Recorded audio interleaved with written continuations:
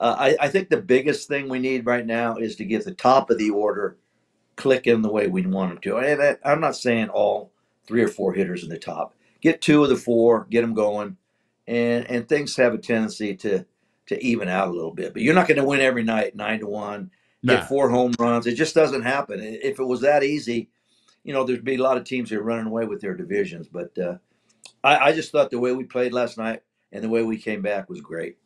Well, and we talked about 1 for 20 the night before. The top three are 0 for 12. But last night, when Rojas hits the double, right? You're down 2-0. And, they feel it. If they lose that game, sometimes the games, it's better not to lose than even to win. It's the same thing, but it means more because if you lose that game, now all of a sudden the lead's 4, right? Now all of a sudden you start to sweat, gets in the back of your mind. And that's why I love Schwarber's approach, right? Puts the ball in play, get the run home, move Rojas to third, and then Turner sack fly. Small ball. We always complain that they don't play small ball. They played small ball last night, and I love that. Yeah. And the two guys that came off the bench had quality at bats. We're talking about Marsh and Scott. Yeah. And neither one of those guys started last night, but they were ready to go when they were called on.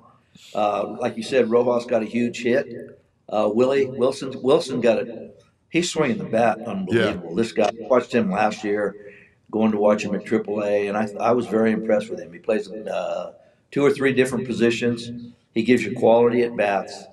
I just think we're in a good place. The worst thing you wanted going down there is to get swept, and that obviously didn't happen. Now we got to win this game tonight and actually pick up a game because I like our chances tonight. Sanchez has been pitching great, and that team knows.